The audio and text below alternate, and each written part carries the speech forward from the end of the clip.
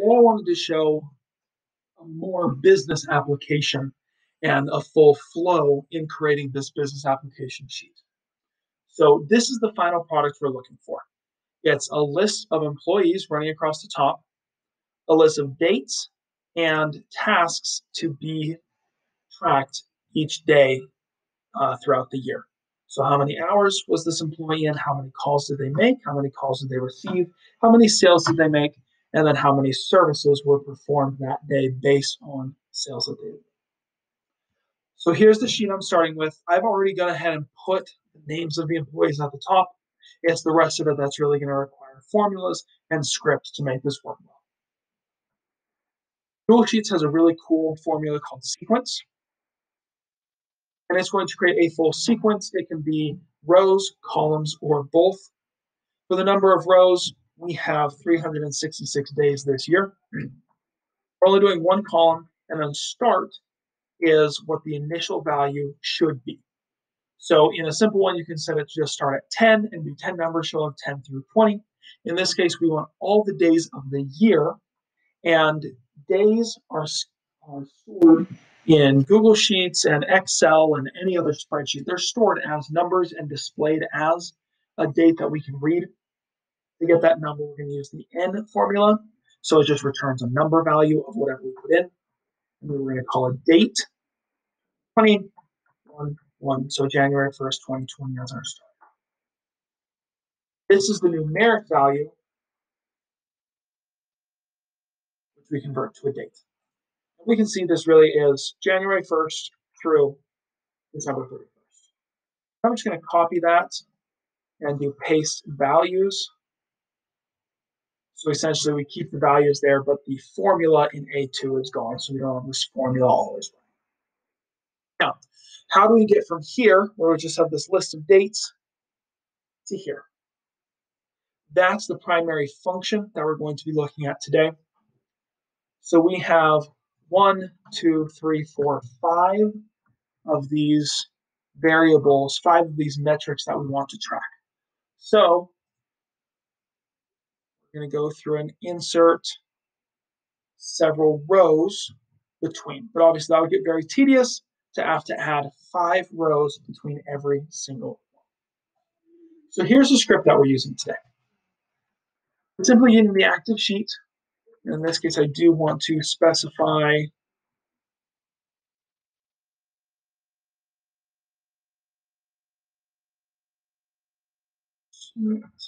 on the active sheet. We want, in this case, it's really just sheet 2 to make sure that it doesn't run this on sheet 1. I don't want to redo that. We're just going to do this on sheet 2.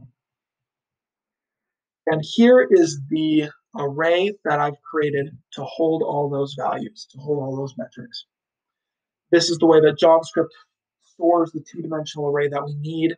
So we're looking at a single column and then multiple rows. If we were doing it the other way, where we're doing a single row with multiple columns, you do a single set like this, and that would just be hours, comma, calls in, comma. So basically this outer is the column, and then the inner is the rows themselves. So in this case, we want one column and multiple rows.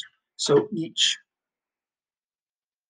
indice, each extra array, each nested array is going to be a separate row inside of this column with these different values in it. Now I did a little bit of math to figure this out. So we're going to be starting at 0, 1, 2, 3. First one is going to be inserted at, the first set of 5 is going to be inserted at row 3, followed by, let's go ahead and do these first ones. Because this is how you would do it manually, is you would select how many rows you want and then do insert 5 above. So the second set is going to be at 9, and then 15, and then 21 are the, so this is just at the first loop iteration, or the first time that the loop runs, we're going to insert 5 rows at row 3, then 5 rows at row 9, then 5 rows at row 15, then 5 rows at row 21, etc. So I did have to do a little bit of math to find what formula, what function is going to get us that correct number. So for input 0, I want output 3. For input 1, I want output 9.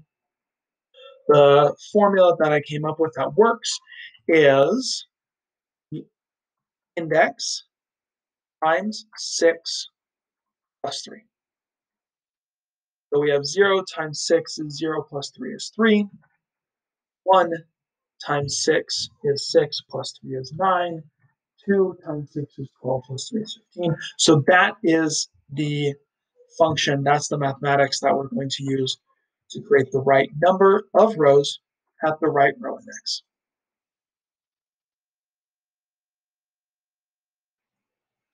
And that's what I have written here.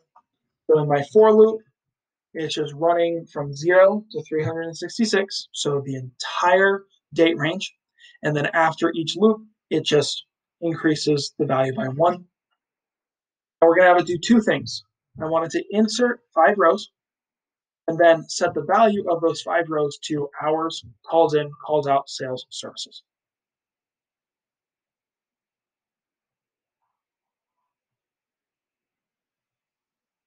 Which we can see it runs through. It is going to take a moment to finish. It is doing this for the entire all 366. See how far we are. February.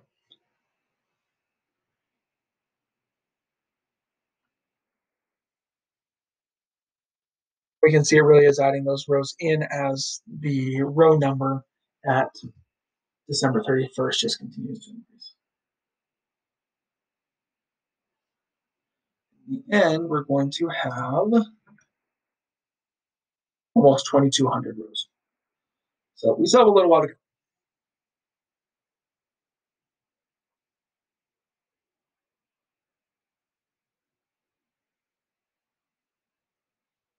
Halfway there. And then next, we're going to set the formatting so that it matches the original sheet.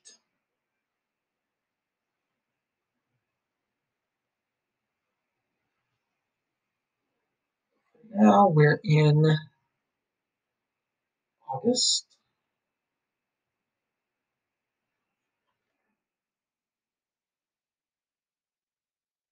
And we're almost there. 1,600 of 2,200.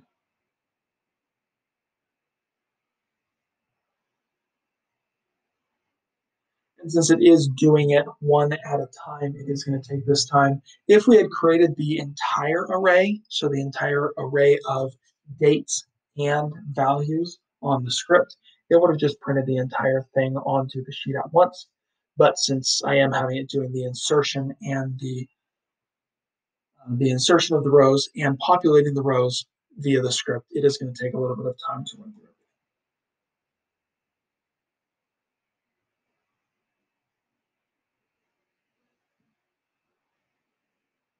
Excellent. So there's all of them. Now, this isn't that easy to look at. It isn't that easy to track what we're really looking at here. So I want to give some conditional formatting, and you can apply conditional formatting to an entire row. Let's just select the entire sheet, right-click, conditional formatting. And I want to use a custom formula. So the custom formula we're going to use is going to look for the correct value in A and then populate the entire row. So if we're just doing hours, it would be equals A1 equals hours. And the reason we can use just equals A1 instead of equals A, conditional formatting is built on already. So if we specify one cell and apply it to an entire range, it will automatically convert that cell reference to the entire range. But here we can see it only applied it to the initial cell, to A. It didn't apply it to the entire row, even though the range has it applied. We just need to make that a constant or static. So if we put the $sign before A, then it's always going to check an A rather than moving it on each check. So basically the problem was it did that correctly for A1, but then it checked A2, that's not ours, A3, that is ours. But it checked B1, B2, and B3 and didn't highlight any of those. Whereas if we put it this way, it will. So that gets us ours. I really don't want to set up 5 separate conditional formatting rules. So we can use the array notation for OR Boolean logic, which is the plus sign. Oh, and each one is just going to be bounded by parentheses. So parenthesis A1 equals in. We can see that works just fine.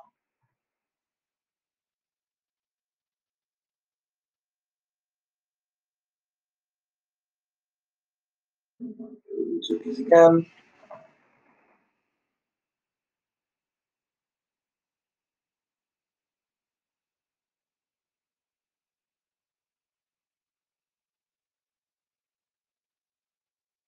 Obviously, if you want each row to be a different color, then you would have to go through and create multiple conditional formatting rules. Since I'm just going to have all of them be the same color, and basically the white bars are going to be dates, and anything colored is going to be the metrics, this works just fine for our purposes.